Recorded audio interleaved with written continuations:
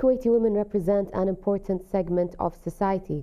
Women of Kuwait were granted the right to vote in the National Assembly in May 2005.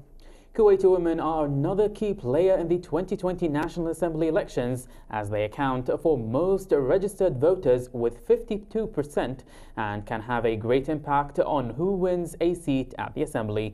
We have more on the political role of the Kuwaiti women in the following report with Noor Karam.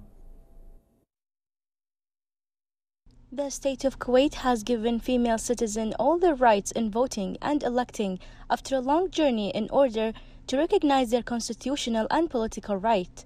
Kuwaiti women was able to prove, through a history full of achievements, her leading and active role in the development process witnessed by the country in various social, economic, political, and other fields. She was able to achieve this success due to several factors, including the development of the legislative and social system, which allowed many Kuwaiti talent to occupy the highest positions locally and regionally. Kuwaiti women were not only concerned with their political rights, but exceeded this to spread awareness economically, culturally, and socially. A good example of this was during the Iraqi invasion of Kuwait in 1990 and her resistance to the occupation when she stood side by side with the Kuwaiti men in defending their country. Competence of Kuwaiti women and their educational and cultural levels enabled them to win many leadership positions. She has become a minister, an undersecretary, a university rector, an ambassador, and a director of large regional and international economic companies, and were popularly elected to the National Assembly. The happy news for Kuwaiti women came in May 2005. The National Assembly granted them the right to enter parliament and to run in the parliamentary and municipal elections in the country, which is a qualitative leap in its history through which it launched into political life.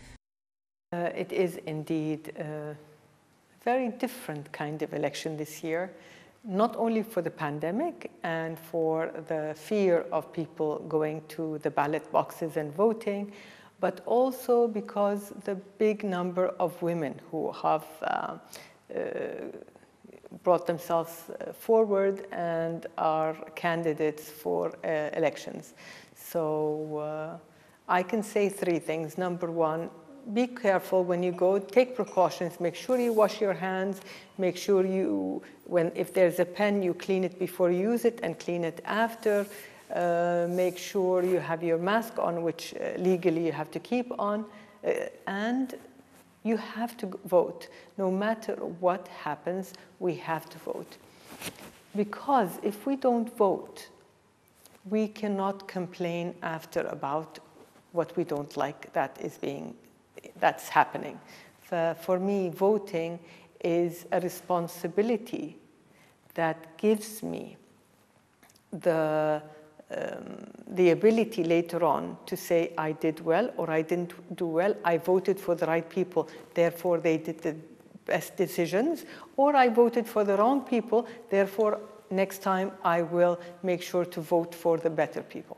I know that Kuwaitis were given the right to vote in the 60s and women were given the right to vote in 2005.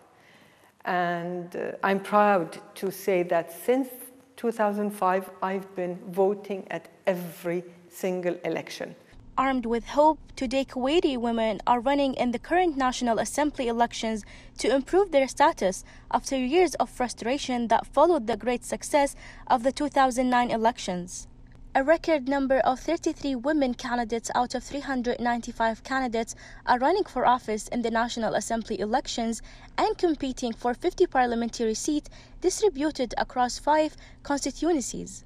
The female candidates are distributed by 11 in the first constituency, 6 in the second, 11 in the third, and 5 in the fifth, while the 4th district was devoid of any female presence. According to the last census, women's votes constitute about 52% of the total number of voters in the country, about 5,074 male and female voters. We all have a right, and we have to use that right to elect the right candidate to represent us in the parliament. If I can ask everyone watching, please go and elect. Not even please, you have a duty to go and elect because they are your voice. When we lose our voice, or we lose our right to voice something, we've lost a lot. So please go and vote. That is your right. That is your responsibility.